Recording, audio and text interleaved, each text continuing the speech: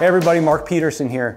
During my upland slam this year, I've been carrying just a shotgun in the field, which is completely different than having a rifle or a guide with a rifle with me in the field. So what I've been doing in high bear density areas, be it parts of Wyoming and Alaska, is I've been carrying a handgun with me, and especially a high caliber handgun, just in case there is an incident. I want enough there to be able to do something. So what I've been doing is bouncing back between a couple different options. One is Diamond D custom chest holster, which is really nice because everything is right in front of you and available in case something happens. You can get to it quick. But what I found is there's certain hunts to where I was using my binos. So I'd like to have my binos on my chest instead of this, so I could glass. So when I would do that is I would have my binos on my chest, and what I would do is I would use their hip holster, but instead of leaving it attached to my hip because I was using a backpack, is I would take it and I would attach it right to my backpack. So it's still readily available if I would need it in the field. So if you're looking for a custom holster, make sure to check out Diamond D Custom Leather Holsters.